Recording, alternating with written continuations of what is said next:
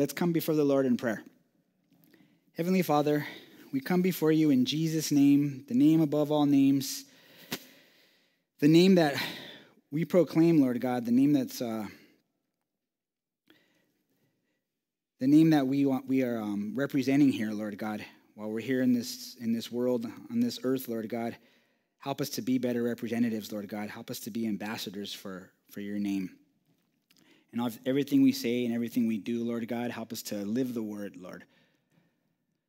Help us tonight, Lord God, by filling us with your Spirit and teaching us tonight, Lord God, through your word, so that we may endure difficult times, so that we have wisdom for difficult times, Lord God, and so that we would endure till the end, Lord. We need your word. We need your Spirit. We need you, Lord God. So be with us today, Lord God, and bless this study in Jesus' name. Amen. So like I said before, we're in James chapter 5. James chapter 5. We finished this letter of James on Monday with the men's group. So we had went over that for the last few months, I guess, and pretty much all summer, I think, we went through James. Yeah, I think it was a little bit longer, even longer than the summer. It was pretty much. We just finished it, and it was awesome. It was a blessing. The men that were here and got to sharpen each other. It's fun. Men's Bible study is fun. Not for the faint of heart. There's some sparks always. Every men's study, there's always some sharpening, some iron sharpening iron, and it's good. Yeah, it's good. So we learn from one another, grow from one another, and it's awesome. So it really, I had read James before, but going through it with the men here at Devore, it really was a blessing. It really was. It made me really appreciate this letter more than ever, going through it with the men. And it just spoke to me so much throughout it. And it's just so, of course, when we read the word, we have to know who they're talking to and who their audience is, but it applies and it's so relevant to us and to our day-to-day. And even in this chapter right here, talking about the last days, it was the last days then, it's the last days now. And it's getting closer than it ever was before. So it's so just reading it, you're just like, wow, it's what's going on in my life, things that I need to avoid, my faith that I gotta work out, times that I need to repent, times that I need to pray. It's just so practical. So many good nuggets in here in this letter. So, like I said, it's James. That's the half brother of Jesus. We learn that from the rest of the Gospels, that it's the half-brother of Jesus. If you guys remember in some of the Gospels, that Jesus' family, including James, rejected him. They didn't believe him. They thought he was mad. They thought he was crazy at one point. So that's pretty interesting to me that here he is.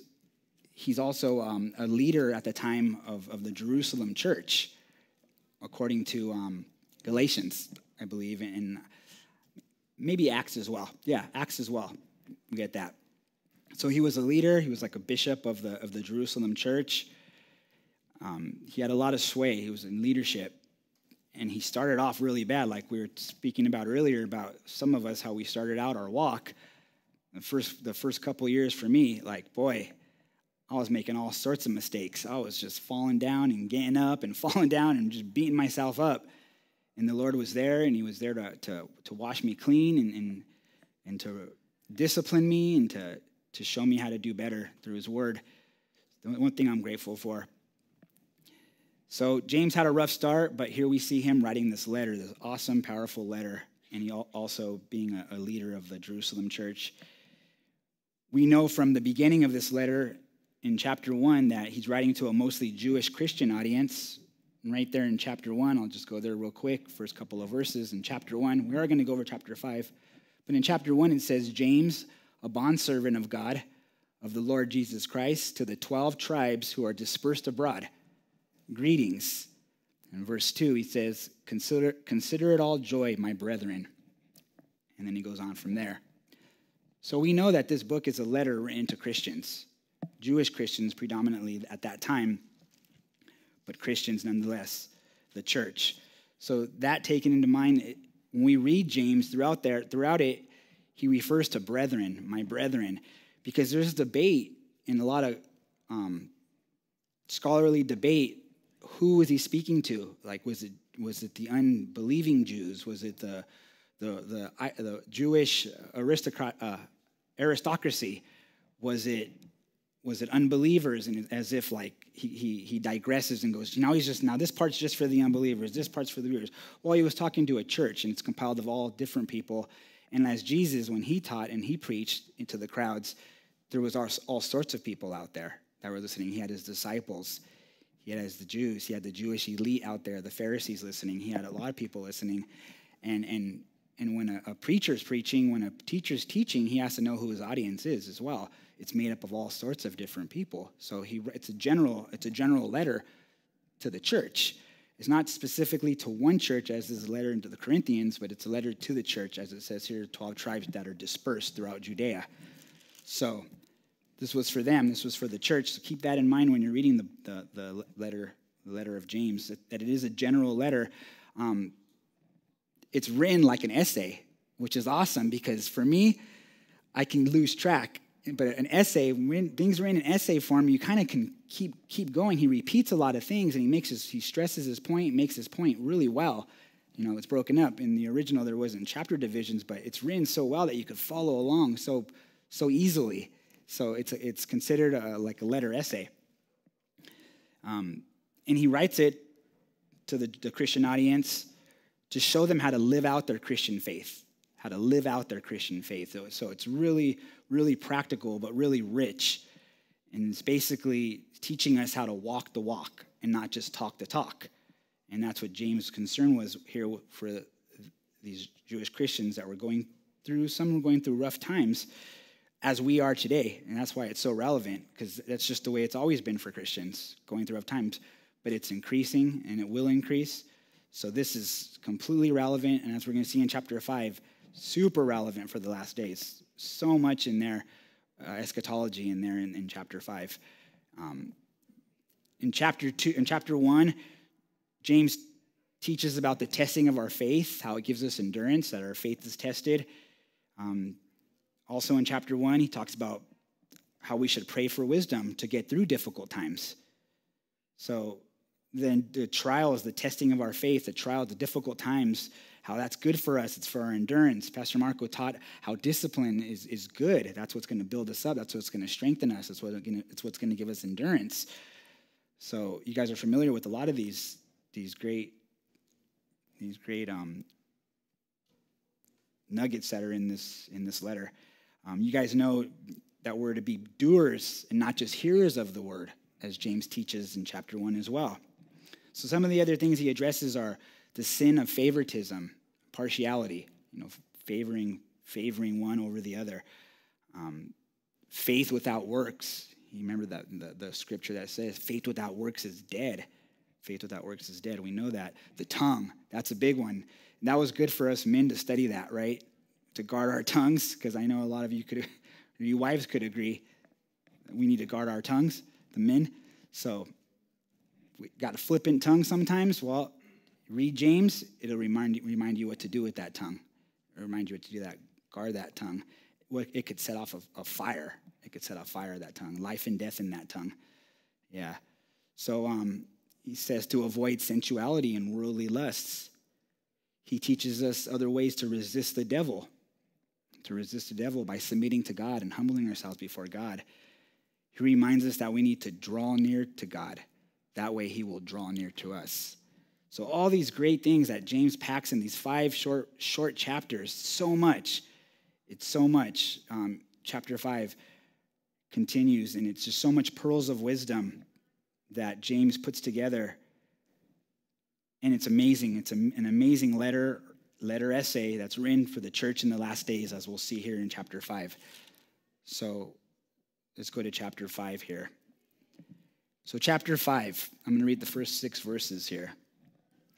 Come now, you rich, weep and howl for your miseries which are coming upon you. Your riches have rotted, and your garments have become moth-eaten.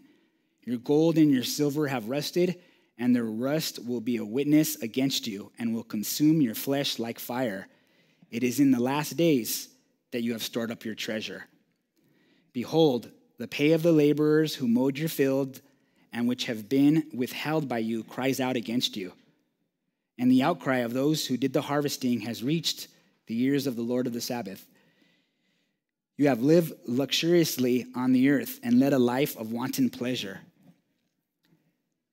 You have fattened your hearts in a day of slaughter.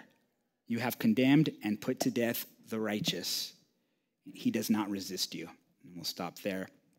So here we see this is pretty strong words from James here, Jesus' half-brother.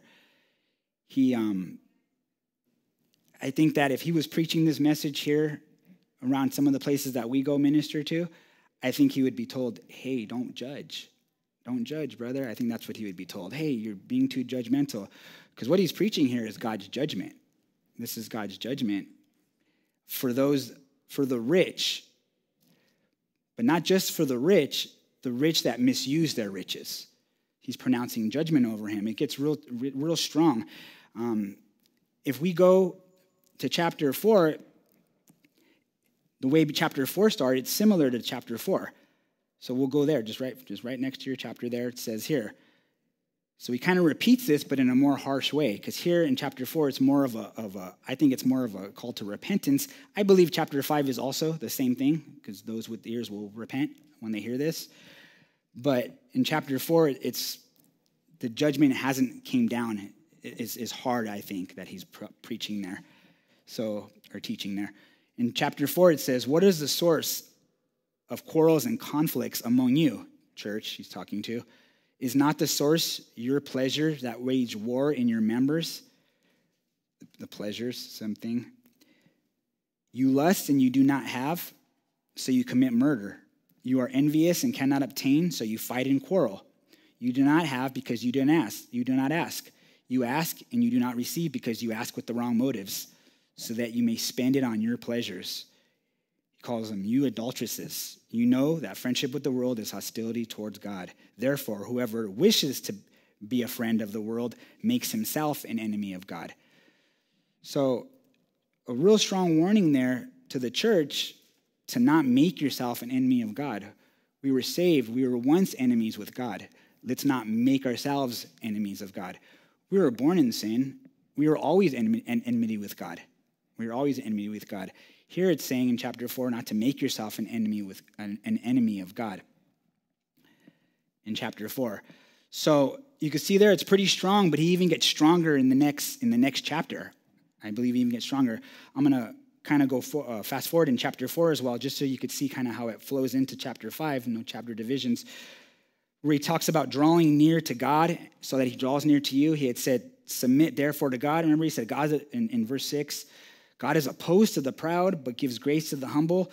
So he's sharing this with the church, like imploring them, like, just remember, you guys, like, God is opposed to the proud. He's opposed to the proud, but he gives so much grace to the humble. So submit to God so the devil will flee from you. You know, that's we like to blame the devil a lot, but a lot of time it's just us and us being proud and not submitting. And then, of course, the devil's there roaring like a lion, seeking who he can devour. And who is he going to devour? He's going to devour the ones that are proud and not submitting to God, not making God their everything. Those are going to be the easy pickings, the easy prey. So he calls on them in chapter 4 to draw near to God, and he will draw near to you. And the devil will flee. He draws near to you, the devil will flee. He says before that, amen. But then he gets a little harsher and says, cleanse your hand, you sinners. Purify your hearts, you double-minded. Be miserable, mourn, and weep, he says. Let your laughter be turned to mourning and your joy to gloom. And we're carrying around, laughing and mourning, and laughing and weeping. Meanwhile, if we're living like there is no God, like lawlessness, and we're laughing and weeping like it's no big deal, and we have pride in our heart like that, he's saying, no, cleanse yourself. You sinners, purify your hearts, double-minded. Come to God. He'll draw near to him. He'll draw near to you. Mourn, weep. It's like repentance. Well, going right into chapter 5, he continues that thought. Come now, you rich, weep and howl for your miseries, which are coming upon you. Your riches.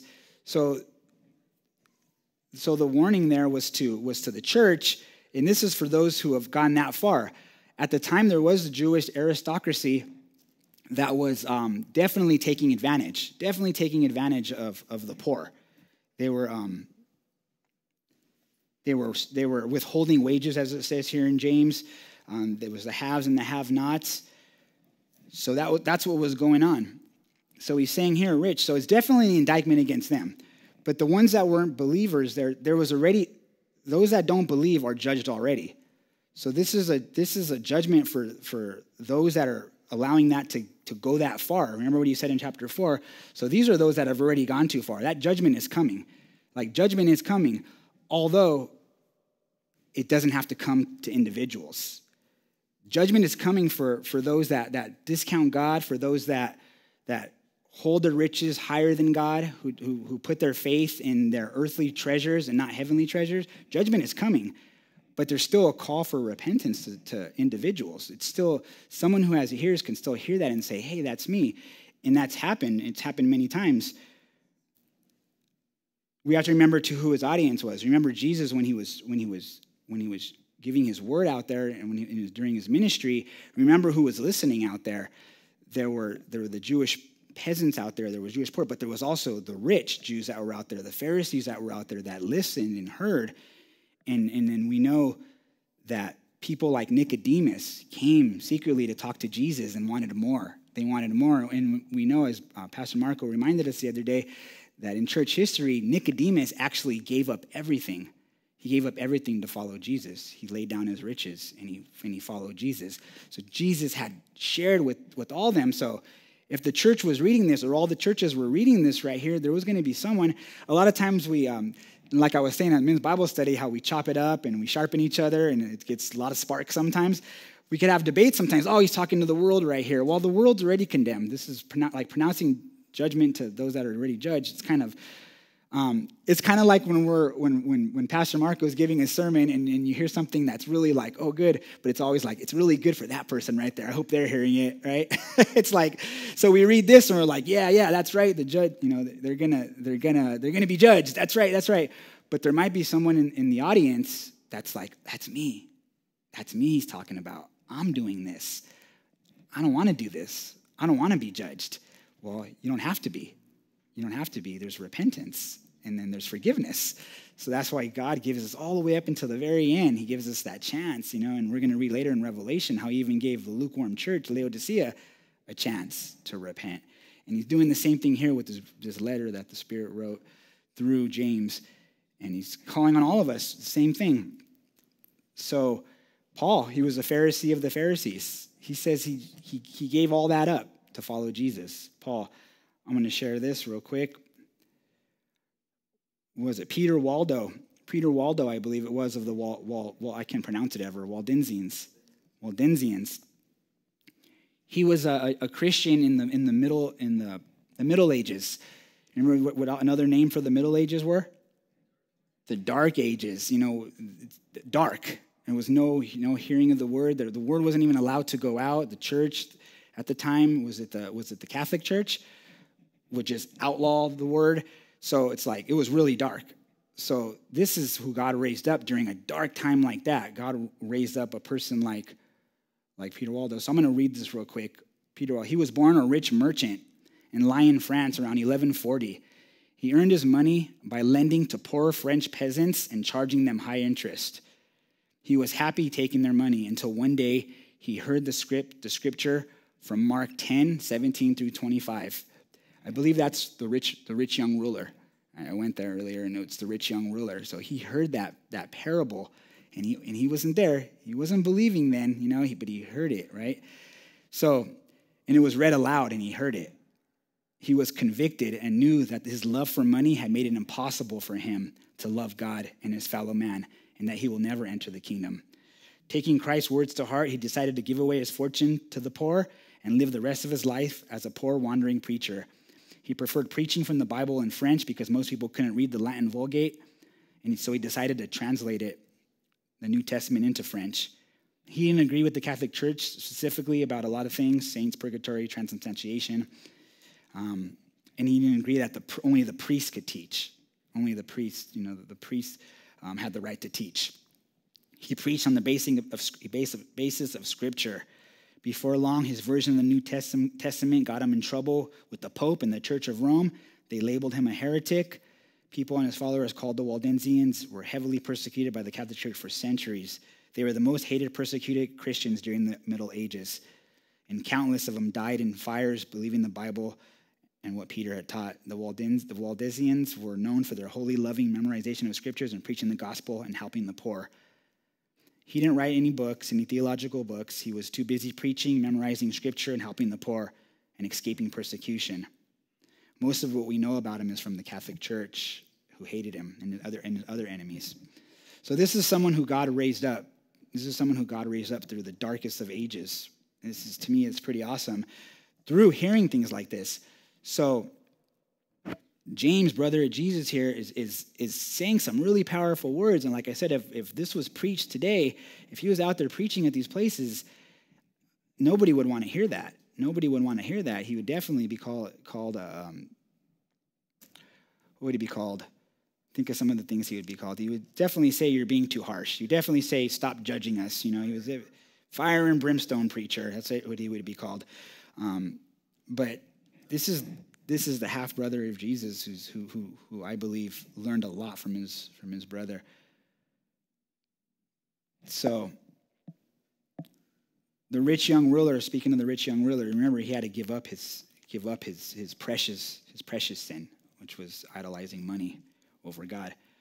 Let's see. I'm going to turn to Matthew 6:19 through 24 real quick.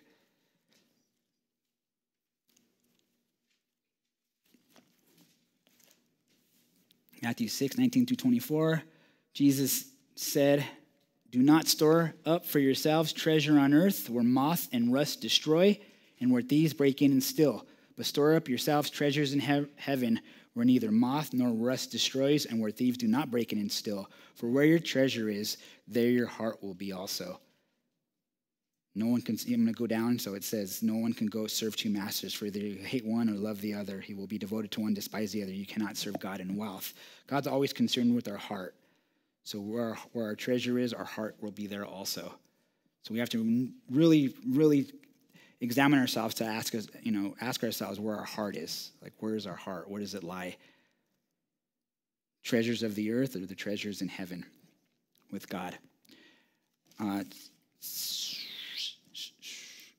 Luke 12. Luke 12.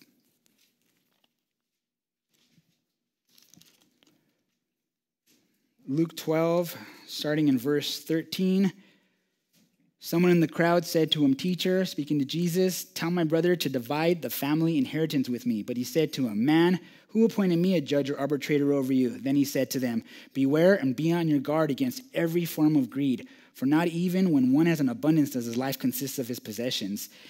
So then he told them a parable, saying, The land of a rich man was very productive, and he began reasoning to himself, saying, What shall I do, since I have no place to store my crops? Then he said, This is what I will do. I will tear down my barns and build larger ones, and there I will store all my grain and my goods. And I will say to my soul, Soul, you have many goods laid up for many years to come. Take your ease, eat, drink, and be merry. But God said to him, You fool, this very night your soul is required of you, and now you will own what you have prepared. Who will own what you have prepared? So is the man who stores up treasure for himself and is not rich towards God. So, that was right. Or we can fast forward to verse 29. And do not seek what you will eat and what you will drink, and do not keep worrying, for all these things nations will regularly seek, but your Father knows that you need these things. Seek first his kingdom, and all these things will be added to you. Do not be afraid, little flock. I love that. For your Father has chosen gladly to give you the kingdom. And here he says, sell your possessions, give to charity. Make yourselves money belts which don't wear out, and an unfailing treasure in heaven where no thieves can near nor moth destroys. No thief comes near nor moth destroys. For where your heart is, for where your treasure is, there your heart will be also. So this is an indictment against the rich. It's misuse of riches by the rich, obviously.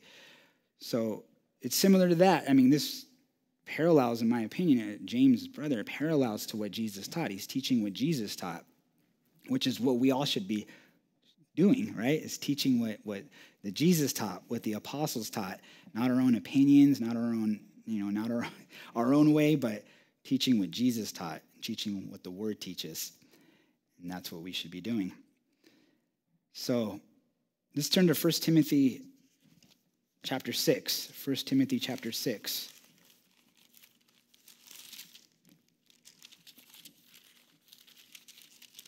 First Timothy chapter 6. Starting in verse 5 here. Start in verse 3, actually. If anyone advocates a different doctrine and does not agree with sound words, those of our Lord Jesus Christ, as with the doctrine conforming to godliness, he is conceited and understands nothing, but he has a morbid interest in controversial questions and disputes about words, out of which arise envy, strife, abuse of language, evil suspicion, and constant frictions between men of depraved mind and deprived of the truth, who suppose that godliness is a means of gain. Strongly parallels James right there, chapter 4 and chapter 5 right there, what we just had read earlier.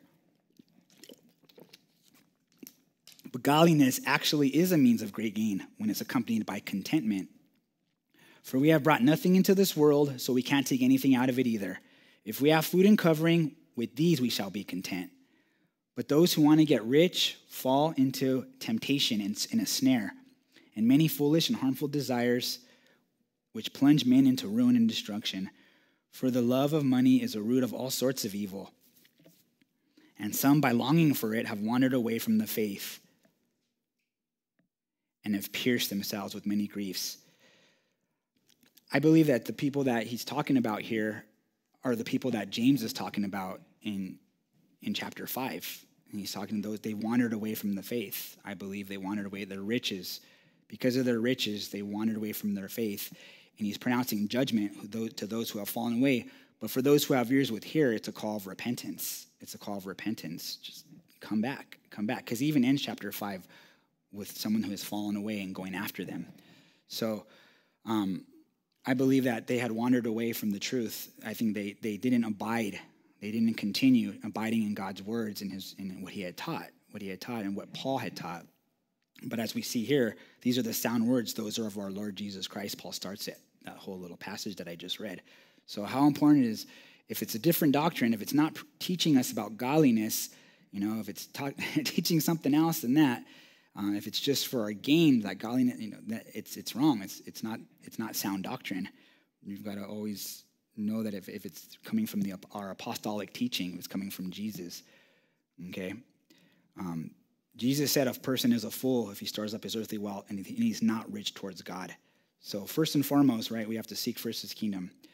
And we'll just go to Revelation 3, because Jesus, in his mercy, in his infinite mercy, he goes as far as to go to the church of Laodicea, a lukewarm church, in Revelation 3. Similar to language about gold rusting and in Revelation 3, to the letter to Laodicea. He says here, to the angel of the church in Laodicea, write, the Amen, the faithful, the true witness, the beginning of creation of God says this: I know your deeds, that you are neither cold nor hot.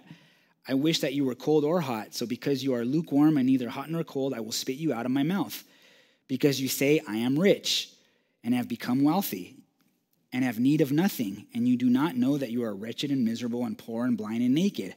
I advise you to buy from me gold refined by fire, so that you may become rich, and white garments, so that you may clothe yourselves, and that the shame of your nakedness will not be revealed, and eye salve to anoint your eyes, so that you may see. Just strongly parallels James 5 as well. The oil there.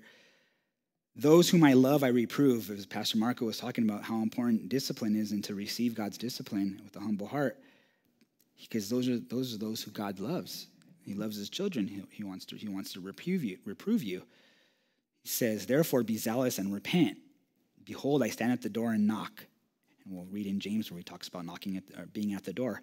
If anyone hears my voice and opens the door, I will come in and I will dine with him, and he with me. And he who overcomes, I will grant to him to sit down with me on my throne, as I also came and sat down with my Father on his throne. He who has an ear, let him hear what the Spirit says to the churches. So even here, we see here, and like I said, that debate over was, who is he talking to? A lukewarm? They're not really Christians. Well, they're Christians. They're lukewarm Christians. I believe, I'm 100% convinced that Laodiceans, according to this right here, it says, You're neither hot nor cold. It says you have become wealthy.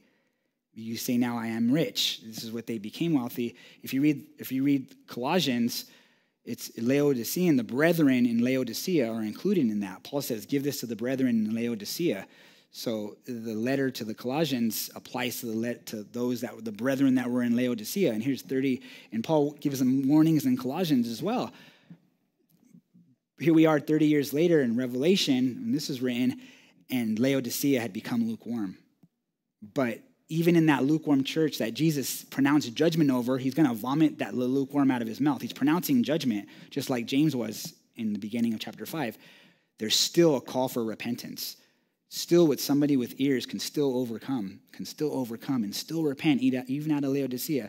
And like I was saying before, a lot of times we say, well, that's for them. It's not for us. Think about where you guys are at. Think about where we're at right now. We're in America. According to biblical standards, we are the rich. The average American makes 99% more than the rest of the world. That's amazing to me. That we're like I said, according to biblical standards, we're rich. We are the last days church, the church of Laodicea. We're comfortable here, and it's good. We've been blessed. Praise the Lord for that. But with that blessing, it comes a great responsibility for us to go out there. We have churches open. Let's get to them. We have Bibles. Let's read them. We're able to go out into the public and preach the gospel. Let's go do it. We're able to work and share with our neighbors and share with our coworkers. Let's open our mouths. We're still got so much freedom here, but let's not take that freedom lightly, right? Let's pray. And it's impossible. I mean, so many times I'm in front of people and things are being said, and maybe for the sake of an argument or to start something that I can't finish because of the time or whatever the restrictions are, I miss opportunities.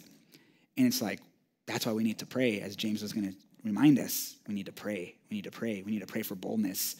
Paul prayed for an opening of the door, to open the door for the word when he was in prison. He didn't say, pray that I be released out of here. He said, no, pray that the door for the word be opened, because he wanted to share with the people who had him there. So that's us. I mean, that's us. That's if there's any church in that's present day, it's the church in America. That can be considered Laodicea. So this is a warning to us. Back to James. So Laodicea was told to forget their riches, forget their riches, give that stuff up. They need to buy from Jesus, the gold that's refined by fire, right? And the white garments. That's what they need to grab a hold of. The eternal things. And God may be calling us today to give up something and grab a hold of something else. As simple as that. And we've got to ask ourselves, what's he calling me to, what does he want me to give up? It might not be everything, but it's most likely something. He wants us to give up something, and replace it with his eternal treasure. That's the gist of it. In back in James 5. As it says there, this is in the last days then, the last days now. We're getting closer. Eventually, it's going to be the last of days, just with all the things that are being fulfilled in prophecy right now. Like I said on Monday with the men, the believers that have been believers way longer than me and have been watching the times, they see how things are. I mean, for the last 40 years, they're saying, 40 years ago they were going through this, because a lot of people will say, oh, it's always been like that. This is just the way it's always been. You talk to believers who have been believers for 40 years, 40, 50 years, and they'll tell you it hasn't always been like this. It's different now because of all the things that are happening in Israel back in the country, and there's so much more other things that have been fulfilled. So it's not the same. Jesus is closer than he's ever been. And besides that, we're not promised tomorrow. So for each one of us, he could be that close tomorrow. He can come knocking on the door. Look what we just read about the farmer. He required of him that night.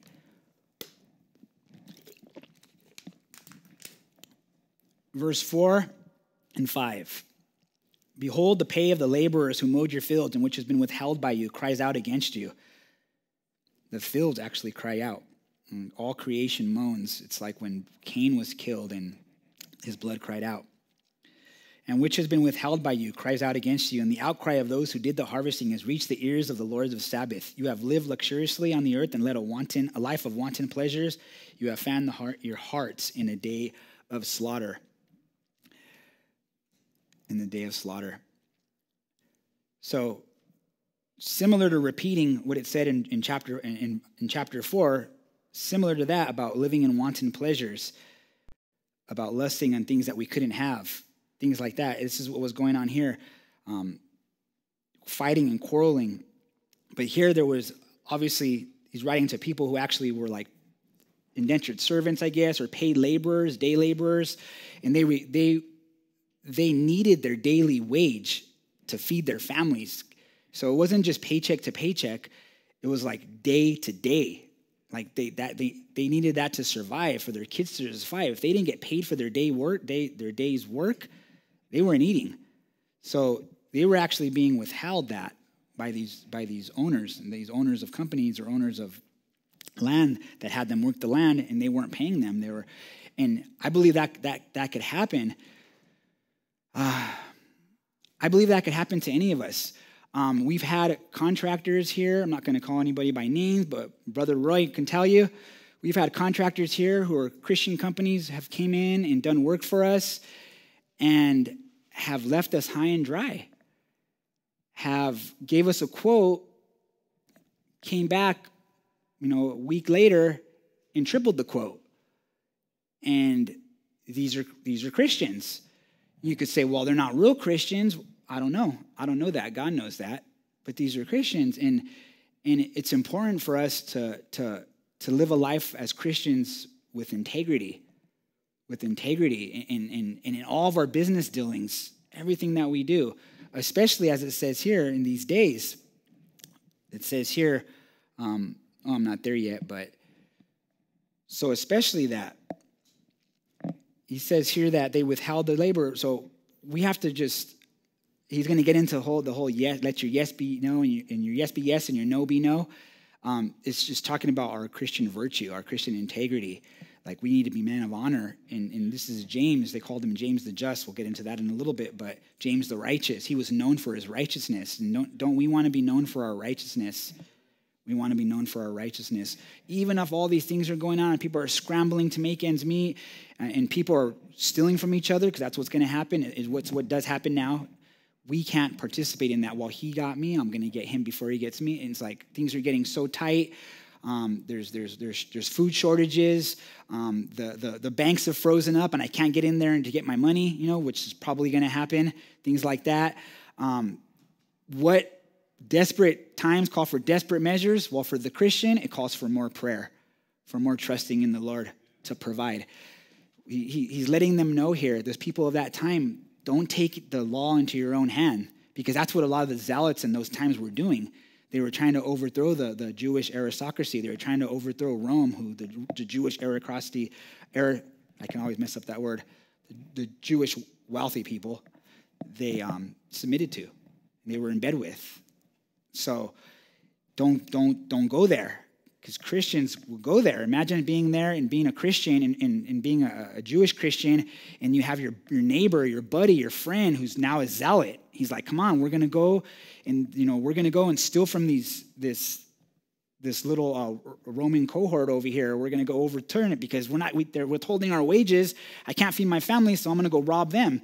And, they're trying to get him and do these things. It's okay, because it's like today you think of Robin Hood. It's okay, you're robbing from the rich to give to the poor. Thou shalt not steal. Plain and simple. So it's like, no, we can't start going into that. And this is who he was talking to. So I can imagine them reading this, be like, they could have been thinking at the time, like, man, I was going to resort to that because I can't feed my family. What kind of shiesty things was I going to resort to feed my family? Breaking the law, getting over on somebody. No, we need to trust the Lord. The Lord, we just pronounce judgment on them.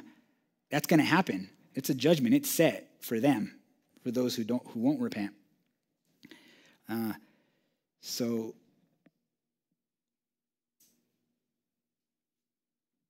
in verse 5 there, you have lived a luxurious life. It says that you have fattened your hearts in the day of slaughter, like when an animal is fattened to be slaughtered and to be eaten. and they'd eat that thing, right? It's fattened. It reminds me of someone else who was slaughtered. Who else was slaughtered that we read about in Isaiah? Our Lord, right? He was oppressed and he was afflicted. In Isaiah 53:7, he was oppressed, he was afflicted, yet he did not open his mouth, like a lamb led to the slaughter, and like a sheep that is silent before his shearers. So he did not open his mouth. It's interesting. That's what happened to him, like a little lamb that was led to the slaughter. And here we see the rich are going to be judged like that. The ones who wanted to live a luxurious life without acknowledging God or just forgetting about God even. He says you're condemned and put to death. With that same, God deals with people like that all throughout the Old Testament. Even in the New Testament, God, sins of people, God, it finds them. Sin will find them, and God deals with them with the same way that they were dealing with others. I think it says that in Revelation as well. When the nations are going to torment the people, God's going to deal with the nations in the same way, and his wrath is going to be on them the same way they dealt with his church, in the same way. And here we see them; they're going to get dealt with in the same way that our Lord was dealt with, I believe. And it says here in verse 6, "You have condemned and put to death the righteous man, and he does not resist you." It reminds me so much about Jesus not opening his mouth. It's even kind of a self-prophecy by James. He probably didn't know it, but they called him the righteous. The early church called him James the righteous or James the just. He was known for his righteousness. They said when they finally stoned him to death, I think under Nero, I believe, they finally stoned him to death and killed him for preaching the gospel, obviously. That many were upset, and this was like in the 60s AD. Things like that led to the whole revolt against Rome by the Jews, and eventually to Jerusalem getting overtaken and the temple coming down in 70 AD. But things like that, they were just like, you're killing this righteous man.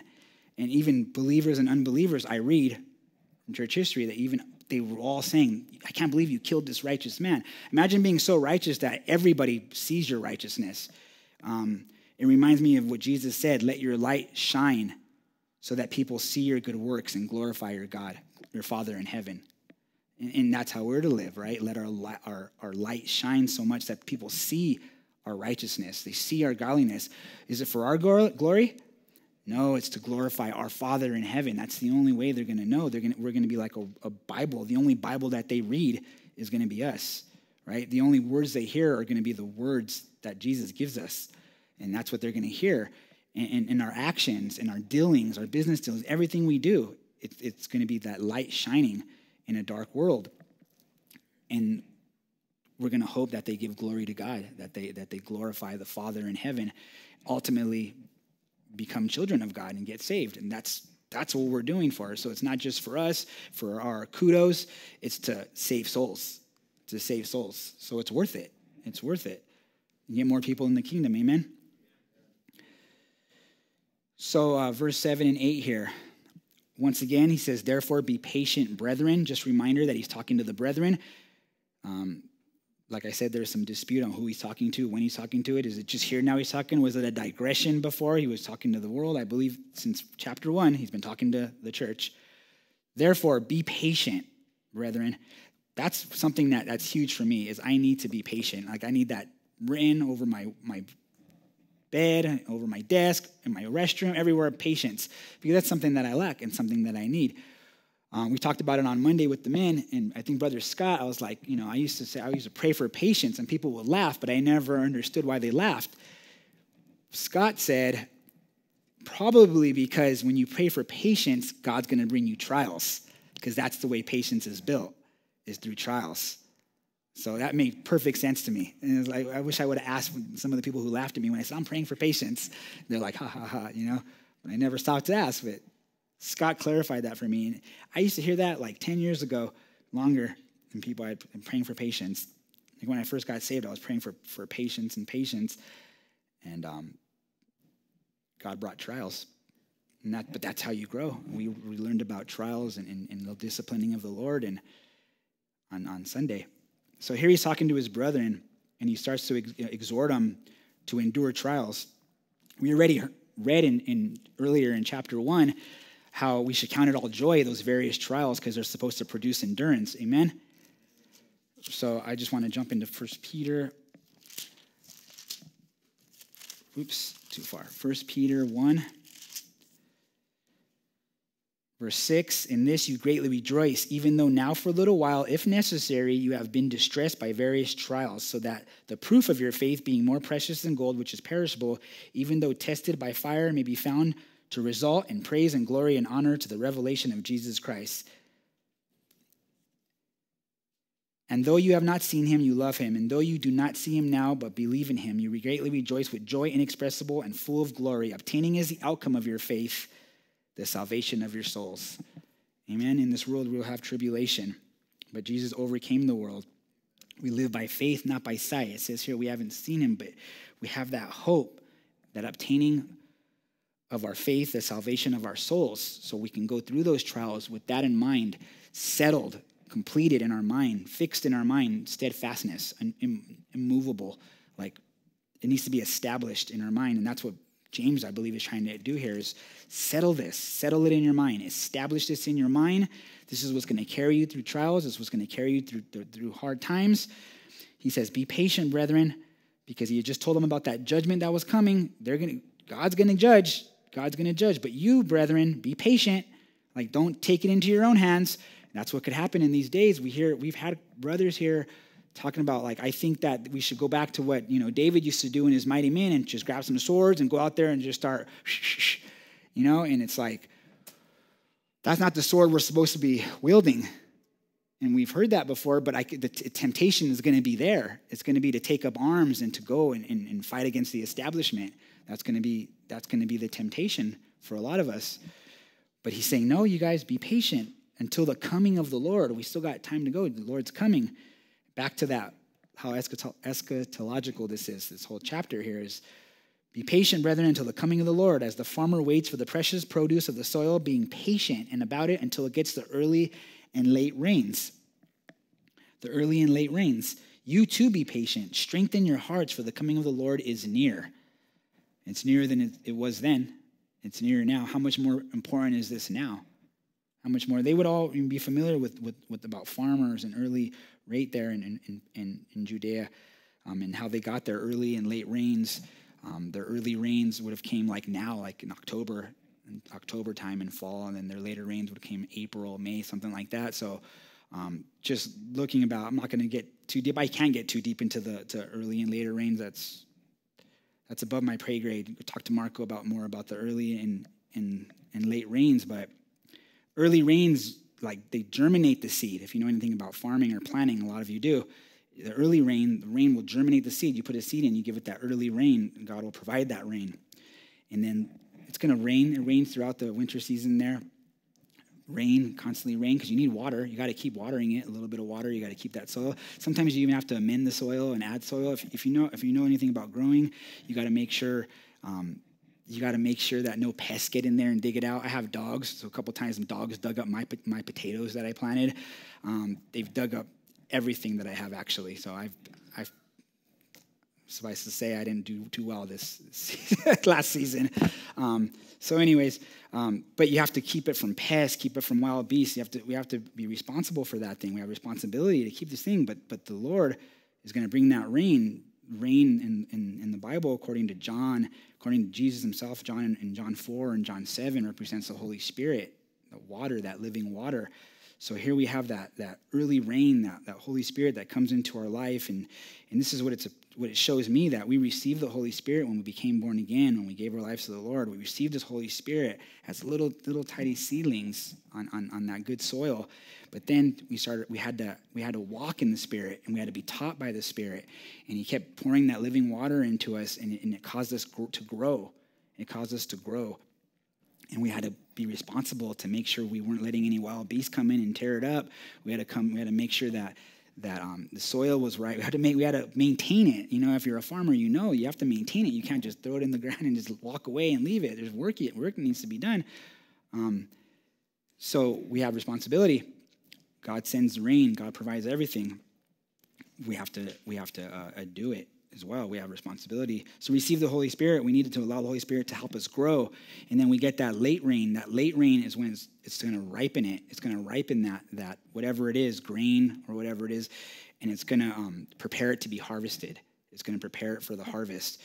And that's what's going to happen with us. Right now, we're walking in the Spirit, we're being provided, and one day Jesus will come, and he's going to come back, and he's going to come for his harvest. He's going to come for us. The Lord is coming. He's near, it says here. He's near. And I see it like that. But he says, in the meanwhile, he says, so that, like I said, the farmer knows how to be patient, and we too have to be patient, knowing that he's coming, he's near. Just keep doing it. You have the Holy Spirit. We have everything we need to live a crucified life, to overcome sin in our life, to grow in faith. We have everything we need. We have that rain. We had that early rain. We had that. We're equipped with the Holy Spirit. That's what we have. Be patient, because one day the harvester is coming. The harvester is coming. The Lord is near. So do not complain, brethren, he says. So meanwhile, while we're traversing this land, meanwhile, he says in verse 9, do not complain, brethren, against one another. Do not complain, brethren, against one another, so that you yourselves may not be judged. Behold, the judge is standing right at the door, like we read in Revelation earlier. The judge, Jesus, is standing at the door. And that's what he is. He's standing at the door. This is like a repeat also of the previous chapter. In 11 and 12, he says, do not speak against one another, brethren. He who speaks against the brother or judges his brother speaks against the law and judges the law. But if you judge the law, you are not a doer of the law, but a judge of it. There is only one lawgiver and judge, the one who is able to save and to destroy. But who are you to judge your neighbor? So these are just warnings to us not to be complaining against each other, how important relationships are, one another are. Jesus taught this, how important it is for us to love one another and to have good relationships when we sin against each other, to come to each other, talk to each other about it, work it out. So important. And it's going to get even more important in the last days. We know we've been going through Hebrews. Do not forsake the fellowship. Do not forsake the fellowship, especially as you see that day drawing near. How important is it for us to have godly relationships? So he focuses in on this. This is it's culminating here. To me, this chapter 5 in his letter here, it just keeps going and going and going, and it's like all the way to the very end. And it ends in chapter 5 with this right here, about being patient, about judgment that's coming, about being patient, about continuing to love one another and not complaining against one another. Adam complained against God, against his wife. He didn't, and from the very beginning, he didn't cop up, right, to what he did, his responsibility. So that's what we need to do as well. We just can't pass the buck. We got to examine ourselves. We got to take the log out of our eye before we can take the speck out of someone else's eye. So we have to always keep that in mind, not complaining against one another. God's right there. He's right at the door. So is God right at the door? And I look at this as well as we know that he's knocking at the door. And has he been knocking at our door? We have to think about it. Like, has he been knocking at your door? The door of your heart, the door in your mind. I don't know. Just, is he knocking at you? Is he like, and are we like saying, no, I don't want to let you in. Like, I don't want to let you in. Not right now. And that's something that we need to keep in mind, I believe, because if you let him in, he wants to come in and dine with you and be with you. So he says, meanwhile, you guys have patience. He goes, and then from there, he goes into the patience of the prophets in Job, who had incredible amounts of patience and endurance. The things that they went through, we're going through Jeremiah on Wednesdays. Pastor Mark has been going through Jeremiah, and we've read so much about what Jeremiah went through, right? The weeping prophet, all the difficulties that he had. In Jeremiah 7:27, I won't go there, but I'll just summarize it. The Lord gave him, the word of the Lord came to him, and he was supposed to go and speak God's words to a stiff-necked people. And he said, go speak these words to them. Go speak this call of repentance to them, but they're not going to listen. He says, and he said, go call on them, but they won't answer you. And it's like, okay, like, why am I going to do it then? Isn't that how we feel sometimes? Then why am I going to do it? What's the point? They're not listening anyways. When we go places, people you guys have been witnessing to, your family members, your friends, your neighbors, you're just like, man, it feels like the busy signal's on, like talking to a wall. I hear that all the time. It's like I'm talking to a wall, just like Jeremiah. God's calling us to go and share with them, but here it is. We're like, why isn't this person getting saved already? You know how much I've talked to him. I've given him every reason why he should follow Jesus.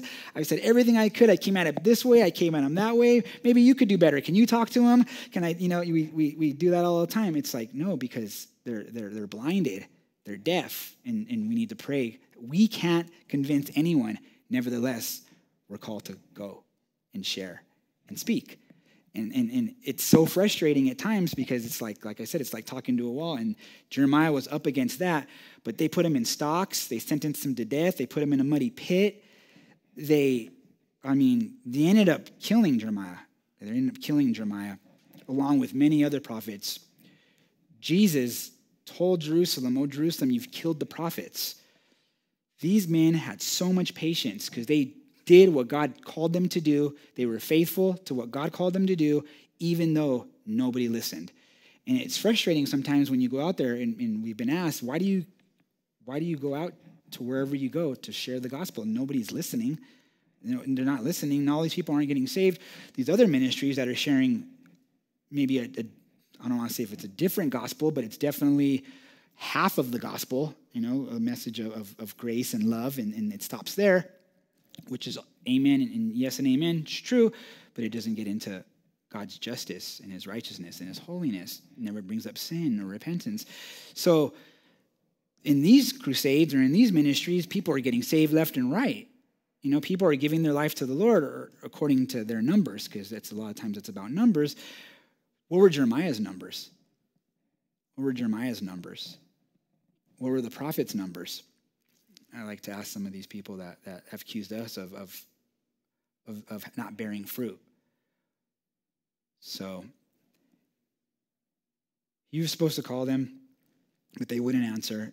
We're called to be witnesses. We're called to be examples. We're called to be evangelists, not preaching to many, but preaching to one, sharing with one, teaching our families. We're called to do all these things. And we need patience. We need extreme patience. I forget where it's at, where it says, we haven't even resisted to the point of shedding blood. Was that in Hebrews? In Hebrews 12, we had just read it. So it's like when we're saying, man, they're calling me this, and they're calling me, wait a minute, you haven't even resisted to the point of shedding blood yet. These men actually resisted to the point of shedding blood.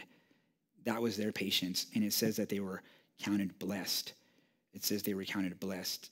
Doesn't it sound a lot like what Jesus said in the Sermon on the Mount? Blessed are you when people say all kinds of insult, when people insult you and they say all kinds of lies about you and they persecute you. Blessed are you, and great is your reward in heaven. Great was their reward in heaven, these prophets who died sharing the word of God.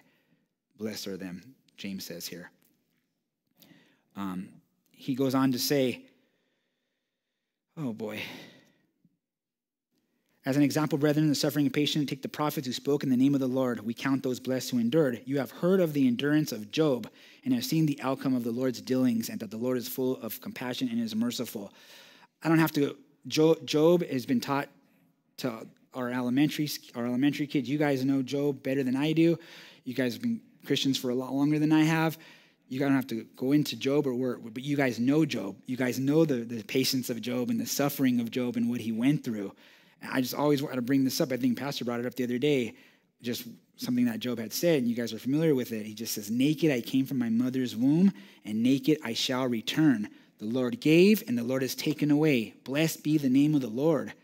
Through all this, Job did not sin, nor did he blame God. Amen. Talk about faith. Talk about walking by faith, living by faith, and having endurance and patience. Through all that, it says he still blessed the Lord. He still blessed the Lord, and he didn't resort to sin. He didn't resort to sin because of what was taken from him. And like I was saying earlier, we might get things taken from him as these days are ahead of us, these years come ahead. We will. We'll get things taken from us. But are we going to have that kind of attitude? And that's what James has been mostly considered in this whole letter, is attitude of heart, right? Because that's where it starts. It starts with the thought. It starts in the heart, and then it comes out our mouth, whatever it is. So James has been dealing with that. God always wants to deal with the heart. Amen. So we need to have that kind of attitude. It's like, okay, just let loose. It's okay to have good things. It's okay to work hard for good things and nice things. It's okay to work hard to have that dream house. But just remember, it's a shanty compared to the mansion that's waiting for us in heaven. No matter how nice it'll be, it's nothing compared to the mansion that the Lord has prepared for us. Amen? Amen. Amen. So we have to hold those things loosely because they can be taken just like that. Just like that, it could say 0, 0. And then we're like, then we're going to have to learn how to really trust the Lord to provide for us. But what did Jesus say when the disciples told him? We've given up. We've given up all these things, for you, Lord. And Jesus is like, you guys haven't given up anything that you won't get back 100 times, Jesus said. Amen. And it's true. People have taken advantage of that scripture and say, oh, see, just tithe and you're going to get back 100 times. But it's like, no, Jesus is always more concerned with heavenly treasures. He's always more concerned with heavenly treasures. So, and God does bless you on this earth as well. He does bless you. Remember, it says, be rich in God as well. Be rich in God as well. That's the first priority. So, Jesus said that. He's compassionate and merciful. And you guys know the end of what happened with Job. God blessed him. Blessed him abundantly, even more so, because of that patience and that endurance. So it's worth it if we just stay patient and endure. Verse 12, but above all, brethren, I keep forgetting. I'm like, well, I'm going long, but we started real late. Just a reminder, we started late. Verse 12. Yeah, sorry, brothers. But above all, my brethren, once again, my brethren, reminding them this is to us. It was to the Christian Jews at the time.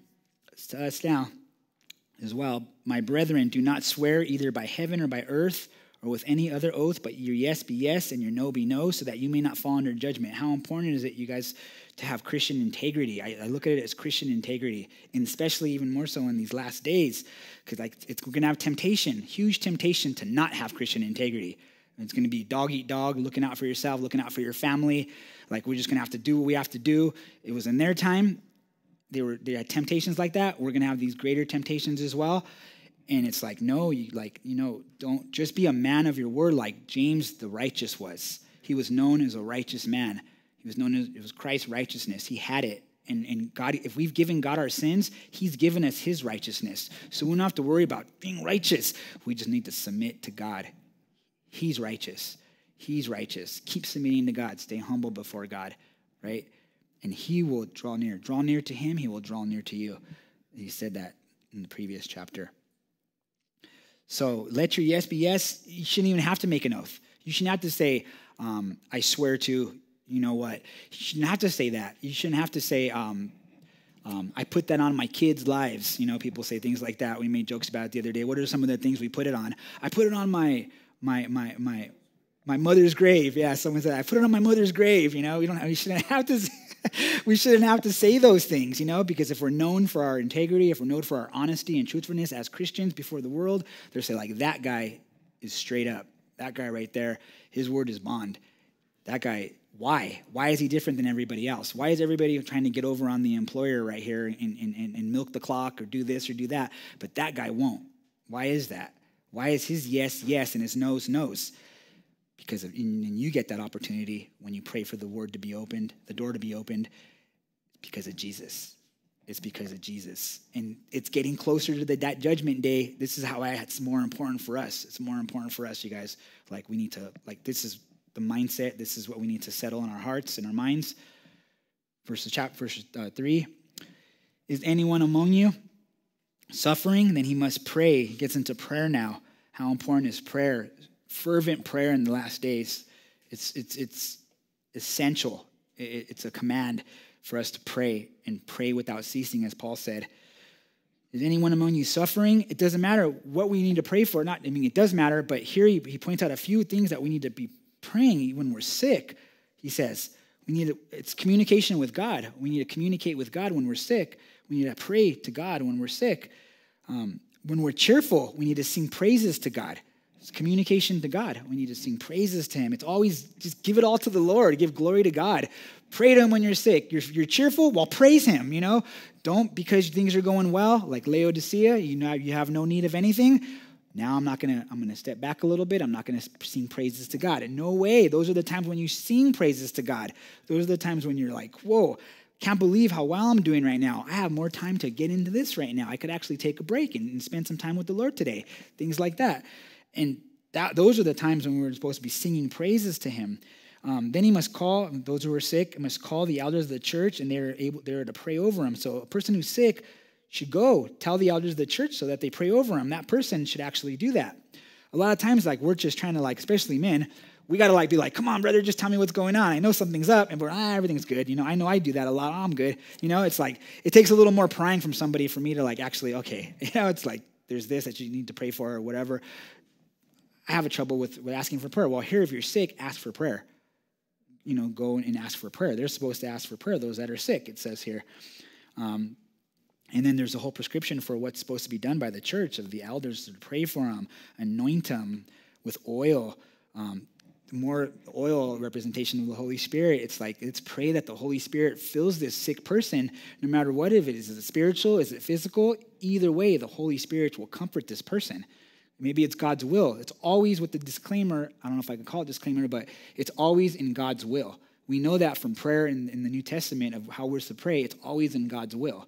So it's like, it's not up to the person, if that person who's sick has enough faith. It says here, the prayer of those who are praying. So it's not up to the person that's been abused. A lot of times they say, well, you weren't healed because you just didn't have enough faith.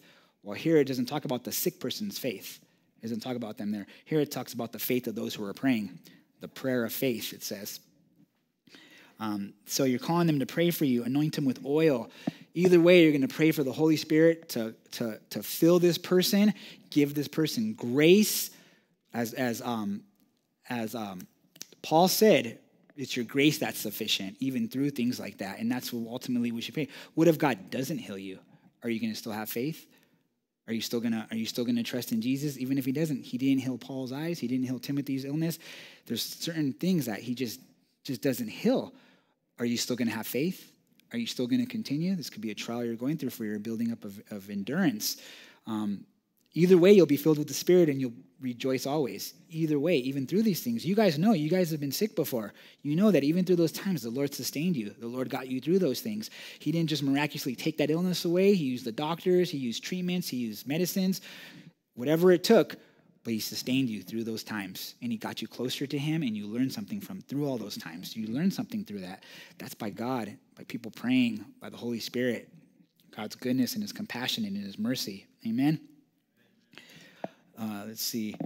So he talks about prayer here.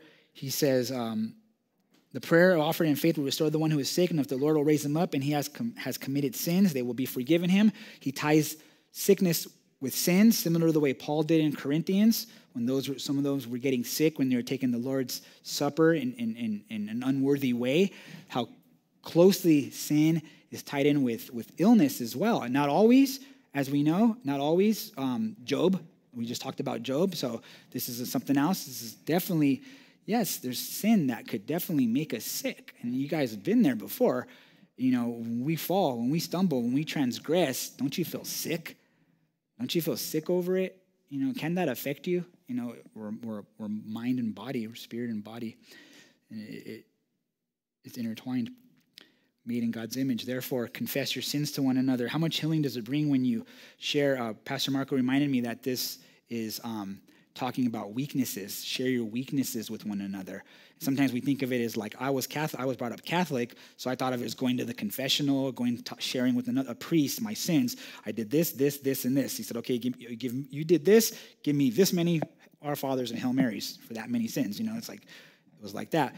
But here it's talking more about confessing your weaknesses with one another. How am I going to know what to pray for you if you don't share your weaknesses with me? If you don't share weaknesses with your spiritual brethren, the leaders in the church, whoever it may be, another brother, it says here, or sister, share your weaknesses. It says those sins will be forgiven. We know God is righteous and faithful. He forgives sins. We know that. Here it says, to do that, hard for me to do it. I need to pray more to actually, talk to people and share with my weaknesses.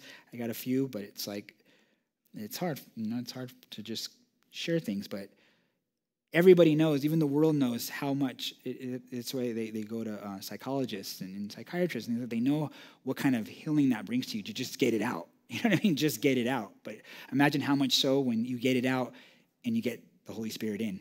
You get the Holy Spirit in, the healing comes in. Okay. The effectual prayer of a righteous man. The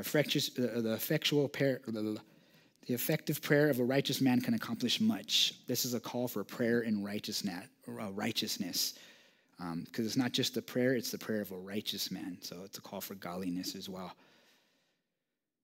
He says, speaking of a righteous man, he brings up Elijah here, like Elijah, who was a righteous man. It says, Elijah was a man with a nature like ours, and he prayed earnestly that it would not rain, and it did not rain on the earth for 3 years and 6 months. For 3 years and 6 months. Then he prayed again, and the sky poured rain, and the earth produced its fruit. 1 Kings chapter 17. 1 Kings chapter 17. We can go there real quick. 1 Kings 17. Let's see.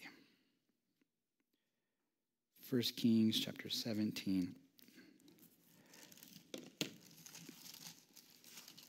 The prophet Elijah. And there was so much here, and I had said on Monday I was going to get in, but I'm running out of time. On Monday I said I was going to get into more details on this, because there's just so much in here about Elijah and about the end times and about this 3.5 years that's brought up, the last 3.5 years before Jesus comes back, the last 3.5 years of the age before Jesus comes back. The spirit of Elijah is going to come back again. It already was here in John the Baptist. It's going to come back in some other way. Some people think it's one of the two witnesses. There's just so much in here that Pastor Marco will share with you if he has a chance tonight. But in 1 Kings, I'll just go here. 1 Kings, I'm sharing because my dad did the awesome thing of sending me the exact scriptures that I needed from 1 Kings. If I could just find it. Oh boy. Here it is. Oh, there it is. Interesting that it talks about suffering and how we must pray. And is anyone among you church who's to sing praises, how important prayer is when someone's sick, and the prayer offered in faith will restore the one who is sick. And therefore confess your sins to one another and pray for one another so that you may be healed. And the effective prayer of a righteous man can accomplish much. And then it goes into Elijah, a righteous man. And his prayers availed much. It talks about the rain. But also in 1 Kings chapter 17, verse 17, it says, now it came after these things that the son of a woman, the mistress of the house, became sick. And his sickness was so severe that there was no breath left in him. So she said, Elijah, what do I have to do with you, O man of God? You have come to me to bring my iniquity to remembrance and to put my son to death. He said to her, give me your son. Then he took him from her bosom, carried him up to the upper room where he was living, and laid him on his own bed. He called to the Lord and said, O Lord my God, you have also brought calamity to this widow with whom I am staying. By causing her son to die. Then he stretched himself upon the child 3 times and called to the Lord and said, O Lord, I pray you, let this child's life return to him. The Lord heard the voice of Elijah, and the life of the child returned to him, and he revived. Now, the Lord gave Elijah a word and go share this with Ahab and tell him that there's no rain. No rain's going to come out. And so he prayed that no rain. Well, with no rain, there's going to be a famine. And there was a famine on the land. There was a drought for 3.5 years at the time. So through this 3.5 years, there's this drought. How is Elijah going to be provided for? Well, he says, go, I'm going to provide for you. Let me see if I have that in here. He also says, so first he says, I'm going to go provide for you at this place, and the ravens are going to bring you food. They're going to bring food for you. I don't know if we read that earlier, but this is like so awesome that Jesus talks about, like, don't even worry about even the ravens. Like, and he brings up ravens, like how much not to worry about these tough times that are coming. Even the ravens, God's going to use these miraculous things like ravens to feed Elijah. Like when our bank accounts get frozen, when they take everything from us, when they're going to try to take everything from us, they're already canceling us off the YouTube, things like that. When they do these things, when they take things from us, God's going to still supernaturally provide for us in ways we can't even imagine. But we need to trust him. And that's what it means to have patience. It means to trust him. To trust him. That's where our patience comes from. Trust him. When we trust in him, he gives us strength. He gives us endurance when we trust him. And that's all it is. That's all Elijah trusted him, and Elijah went. Back in verse 1 of the same chapter, now Elijah the Tishbite, who was a settler of Gilead, said to Ahab, as the Lord, the God of Israel lives, before whom I stand, surely shall there be neither dew nor rain, nor these years accept my word. The word of the Lord came to him, saying, go away from here and turn eastward and hide yourself by the brook of Cherith, which is east of Jordan. It shall be that you will drink of the brook, and I have commanded to the ravens to provide for you there. So he went and did according to the word, and he went and lived by the brook of Cherith, which is the east of Jordan. The ravens brought him bread and meat in the morning, and bread and meat in the evening, and he would drink from the brook. It happened after a while that the brook dried up, and there was no rain in the land. So then says, now I'm going to provide to you through a widow. A widow who you think of a widow as like, oh, the poor widow doesn't have anything. And she didn't, but God provided for both of them. He provided, and he just kept providing through that tough times. So it was for 3.5 years, it says, and there's so much in Revelation, there's so much in Daniel that Pastor Marco can get into with you. But the last 3.5 years before Jesus comes back, it's going to be like this if we're still alive. It's going to be like that. But even in those times, Jesus promised he's going to provide for us. He promises us. We just have to trust him. We just have to trust him. It's pretty awesome. There's going to be mockers. Remember, Elijah was mocked, you baldy, and then what happened? The young men or young boys were mocking him, you baldy, and 2 bears came out. 2 bears came out and mauled them, and mauled these guys. And that's another representation of something else as well that I won't get into, the 2 bears. But it's just so much there with Elijah, how he was mocked and how he was abused and how he had to run from Jezebel. And we learn in Revelation that Jezebel is like a picture of false religion. And in these days, that's what's going to happen. We're going to have all these things that we're speaking out against, that we're trying to convince our family and friends that are in false religions. Like some of my family members are getting really old. I'm not going to say who, but they're getting really old and they're in false religion. And I'm trying so hard before they die. You guys, please. So this is what we're up against. We're up against this false religion, the spirit of Antichrist, this Jezebel spirit that's like, has our family members convinced, but we have to be willing to go to them and open our mouths. Even they already don't want anything to do with us. So what are we worried about? It's like in love, we need to go to them. And what are we willing to do? What are we willing to do?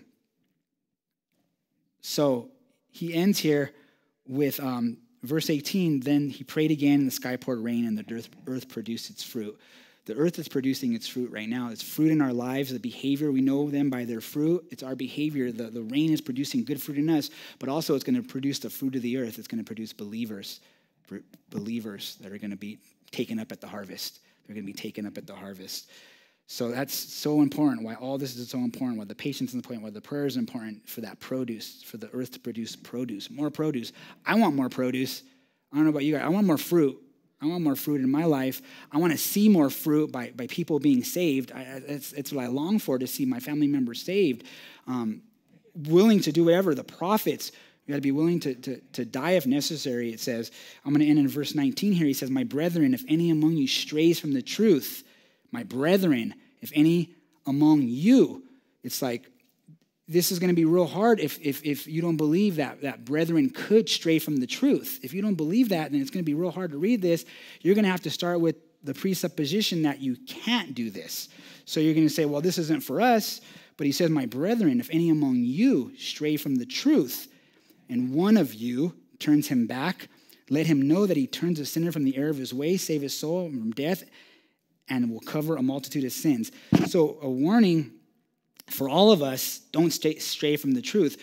But this is more than that, in my opinion. This is more than that. He ends here, in my opinion, he ends with love. In the way that his brother Jesus ended his earthly ministry with love. And he laid his life down for us. It was the greatest act of love that God gave. He laid his life down for us. And I believe James ends his book here with love, because if you're willing to lay your life down for somebody right here and go after them, no matter whatever the cost, whether it's like the prophets, you're going after the lost because God told you to go after them, even though what happened to them, they suffered, they died, they were killed, I should say. Or like Job, to be faithful to God, he endured such hardship, more than we could ever imagine. He endured. He was willing to go there. Yes, the prophets, the Job, the farmer that has to wait. So he ends here with love. In 1 Peter, it says, love covers a multitude of sins. Love covers. Christ's blood covers our sins. Christ's blood covers our sins. And that's what we're doing when we're saving somebody from death. It's talking about, it doesn't say just saving their physical body. It says saving their souls from death, their soul from an eternal death. But Christ's love covers a multitude of sins. Christ's blood covers a multitude of sins. By you going out there and rescuing someone who strays, and that's our heart right there. That's what we should be willing to do. How important is it to go after somebody? How important is it for those that are, because what's coming, what do we know is going to happen before we get taken out of here? There's going to be the revealing of the lawless one, and there's going to be great apostasy. It's going to happen, and you guys have seen it happen before. You guys have brothers and sisters. We've had brothers and sisters here that have fallen away, and we went after them. But we still pray that for the destruction of their flesh, that one day it's enough that they turn around and repent and come back to the Lord. And that's what we hope ultimately is for the restoration of their souls. And that's what we hope and pray for. But are you willing to go? Are we willing to go? How far are you guys willing to go to save that which was lost? How far are we willing to go? The prophets were killed. They were killed, but now they're with the Lord. Job suffered great affliction, but he died an old man, it says at the end of Job. He died a real old man, and now he's with the Lord. Elijah was mocked, fled from Jezebel. He was depressed. He wanted to die at some point. He didn't think there was anybody left, but there was still 7,000. There was still a remnant. They were still there. And he got raptured. So whether we die, whether we're killed, whether we die of old age, or whether we're raptured, we need to endure until the end. Amen? Amen. To live is Christ, to die is gain. God's calling us all to be like these great men. And they were just men, as James says here, with a nature like ours. But they faithfully served a mighty and powerful God. God wants us to be his mouthpiece now and until the end. He wants us to share the good news no matter the cost. I know it seems like an impossible task, but it was an impossible task then. They said they won't listen, they won't answer you. But remember who we serve and how big our God is. He's an amazing God. Amen? He's an amazing God. And it seems impossible sometimes, you guys. It just seems impossible. Like nobody's going to hear. No one's going to get saved. It's not going to happen. Even me, it just seems impossible for me to even go to the next level in my faith. It just seems impossible. We all know, you guys, that God said all things are possible in his word. All things are possible with God. Amen? Amen. Let's pray. Heavenly Father, we come before you in Jesus' name to give you thanks and praise, to give you glory tonight, Lord God. Everything we say and everything we do, Lord God, everything we have, Lord God, is yours, Lord. So help us to be good stewards, Lord God, of our time, of our finances, of our bodies. Help us to store treasures in heaven with you, Lord God. Help us to look forward to that day with patience, Lord God, building up our endurance, Lord God. Help us to be prepared, Lord God, and ready for your coming, Lord God, by loving one another and not complaining against one another, by going after those who fall away, Lord God, by doing everything we can, Lord God, to share your word despite the cost, Lord God. As these days get darker, Lord God, help us to be a light, a bright, shining light, Lord God, a beacon on the hill, Lord God. Bless my brothers and sisters, Lord God, with your Holy Spirit tonight, Lord God. Fill them with your Spirit, Lord. If need be, Lord, give them a fresh anointing of your Spirit, Lord God, an unction of your Spirit, Lord God, so we could do the things that you're calling us to do, Lord God. We bless you, Lord. We praise you. Thank you for your Son. Thank you for his forgiveness. Thank you for his resurrection. Thank you for him, Lord God. We pray in his name. Amen. Amen. Amen. Right.